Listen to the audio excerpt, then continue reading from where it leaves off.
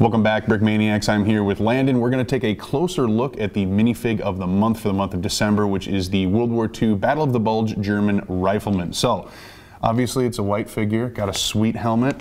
Yes. From there, let's dive into some actual details. Sure. Battle of the Bulge. So this is a late war German rifleman. I kept the loadout pretty simple. It's just a standard rifleman, right? And so there's two different rifles that would work with him.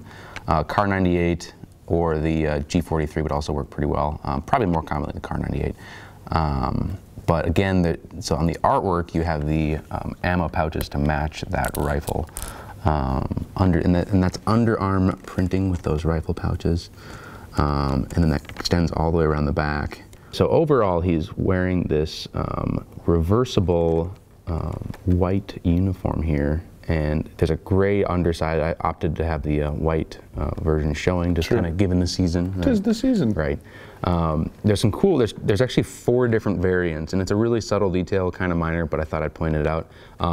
There is a belt, just a cloth belt underneath of their ammo belt, and there's actually 4 different variants. The belt is 2-sided, one side's white, one side's gray, so it's kind of, there's different versions of it depending on which one you get. Really minor detail, but I thought I'd point it out. Yeah. Again, going back to that white uniform, really kind of got that wrinkles, and there's some dirt spots going on there, because these things, being white, they'd get dirty really quick in the field, especially towards the end of the war, where they're not getting replacements as they should be, and just, you know, it's just getting gross and beat to crap. So that's kind of showing off that. Moving down, I opted for the just the high boots there, the jack boots, and I got some snow detail. I thought that worked really nicely with the tops of the feet. Yeah, I was just about to say. Right. So that's always kind of, it's always a struggle with the top of the feet, because it's really tough to get printing on there, almost impossible. And so oftentimes that's just, we generally leave it blank, but whenever I can work with the top of the boot, I try to.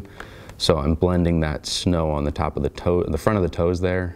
It's blending onto the top of there as well as the side. So it's kind of looking like he's got a lot of snow on top of his boots. He's been tromping through the woods. Yep. Absolutely. Absolutely. Yeah, that snow detail extends all the way around the bottom of the boots, and you can see that the white uniform kind of bunching over it. It was a really baggy uniform, so in spots it would put a bunch over the boot. Another cool detail, you get a little stick grenade tucked into the boot.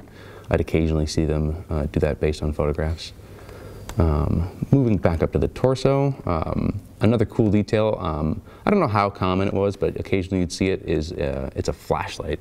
And it's just this square box with the red lens on there. And that would actually button right under that uniform.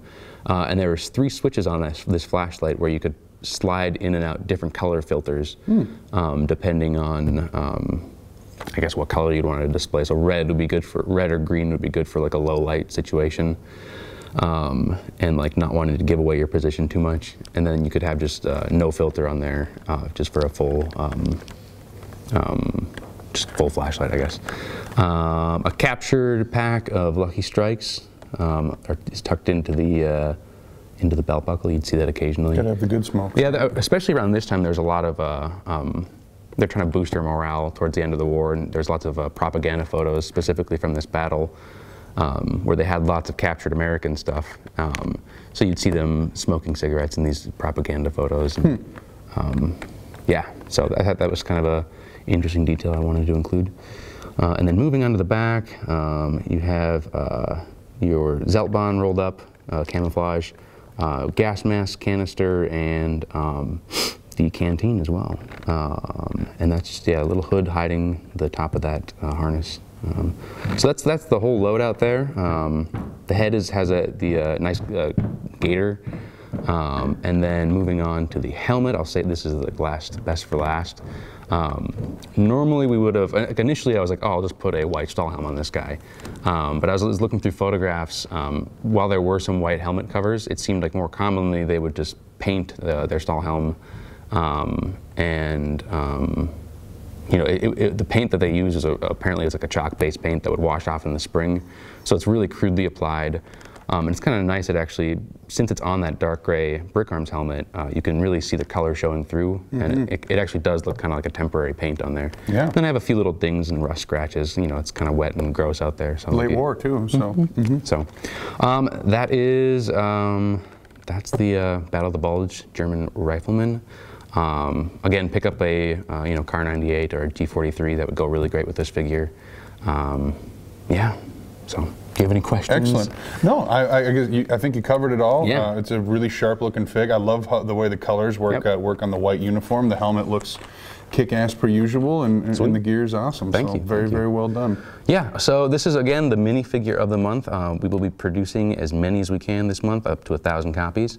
And after this month, we will no longer be producing it, and we will sell off the remainder of the copies. So this is kind of your one chance to get this figure. So do not delay. So I speculate, given the season, it's going to sell out. So.